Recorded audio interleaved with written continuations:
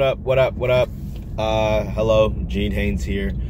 Today is February 13th, 2018, and just published a follow-up to Short of a Miracle, which is, I guess, still a great resource for those looking for entertainment. But the White Album has been published, and it's freaking amazing. I feel really good about it. Did some stuff related to imagery and just pushed the boundaries a little bit more and of storytelling and communication, and to hopefully provide you guys with something that you'll enjoy. But it's definitely and most certainly something that I'm proud of. So right now, in San Francisco traffic, headed to a dealership to buy a new vehicle. Not as exciting as it sounds, but the book is out, and if you're looking for something entertaining, check it out. Unlike the last book, which I think sold around the price point of $5.95, this one a little bit more daring and having to do with love. I put it at around 10 bucks. It's around the same page count approximately, but it's a little bit more personal. So I picked a price that reflected that, related to not my experience writing, but my experience with published work. So I hope you really and sincerely enjoy it. I chopped up, as opposed to most like books or about poetry, instead of giving each page or each poem its identification in the table of contents, I separated 3 chapters, or all my poems, into 3 chapters. So it starts out with the beginning,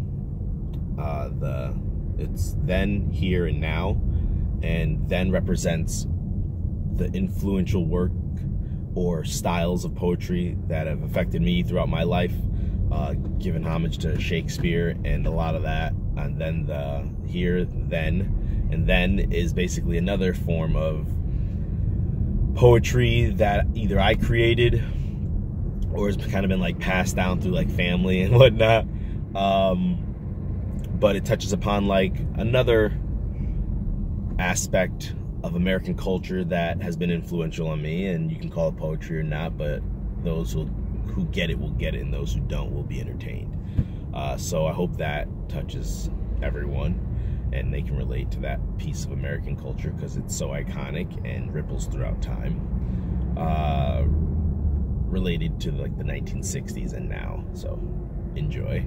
The last one is going to be Here, Then, Now, and how I took those 2 earlier influences and birthed something that I can call my own.